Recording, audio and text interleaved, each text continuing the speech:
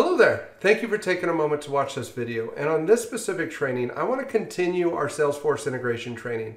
And another quick reminder, this is part of a series of training videos. If you've not been watching these in order, if you haven't been watching the other videos, please go back to the beginning of this series and make sure that you watch all of these videos in order because they do build on each other.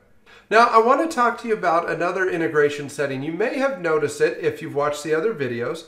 When we went to the Salesforce integration page in the back office of PhoneBurner, and as a reminder, how do you get here? You click on your initials in the upper right-hand corner, go down to Integration Settings, and then you go to the details for the Salesforce integration.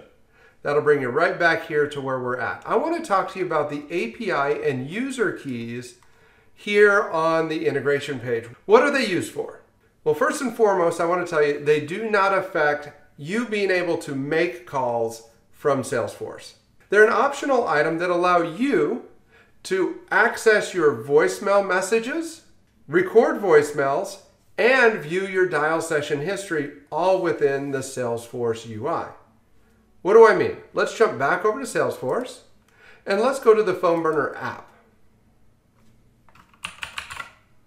I'm going to go to the Lightning version.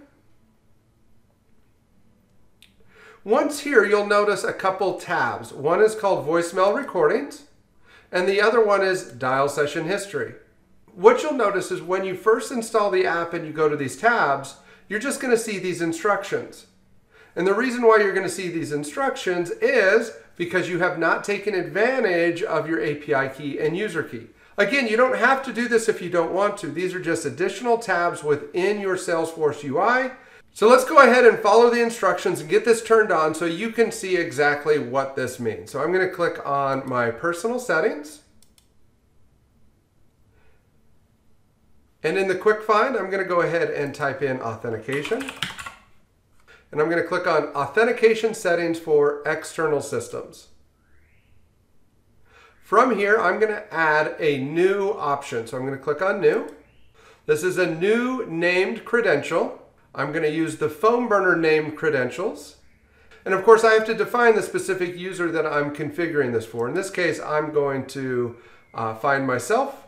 I'm the only one. And I'm going to use password authentication. Now I'm going to jump back over to PhoneBurner. I'm going to grab my username, which is the user key, and my password, which is my API key.